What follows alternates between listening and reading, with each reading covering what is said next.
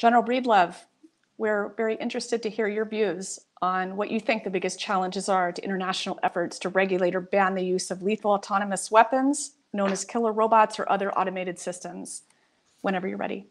Well, thank you, first of all, for having me and allowing me to share some ideas.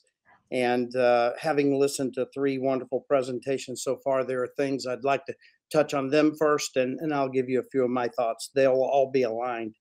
I'll agree with Tony that we are probably past banning them. They are going to exist, much like chemical weapons.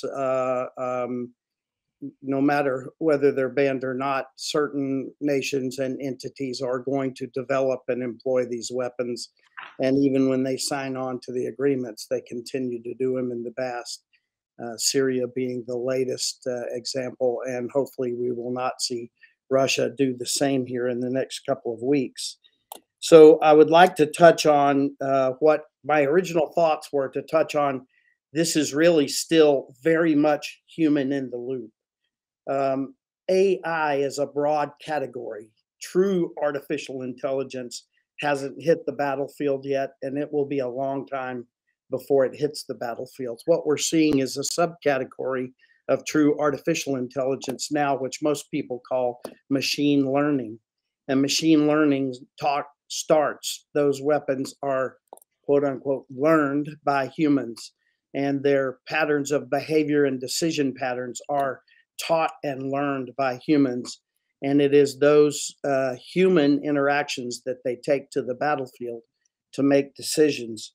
And so I do believe, though, to Professor O'Connell's points, AI is out there in the future. It's a ways out there in the future. But now would be the time to start addressing it, because if we wait until it's on the battlefield, it'll be too late to really try to make any indention on it.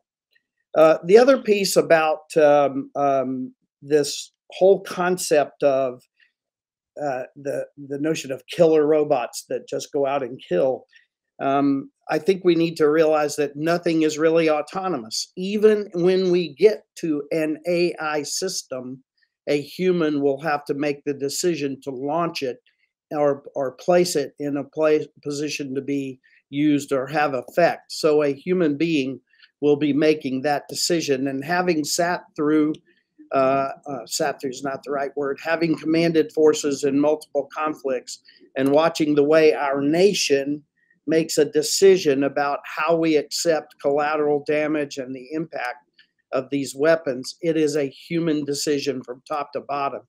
Literally, in the most egregious of conflicts, the president sets what we call the collateral damage allowable, and then we have very technical programs that help us to guide and understand the collateral damage expected and see if it meets the guidance that is passed down from those leaders above. So I think I'm going to stop there. There's a whole lot more to talk about, but what I wanted to bring to the conversation today is that while we have this notion or feeling that we have these machines that are out there making entirely their own decisions, we are not there yet and will not be there for some time. And even when we do get there, there will still be human decisions in the loop of where and how they will be used. And as a military person, that is what I was charged with managing on a battlefield.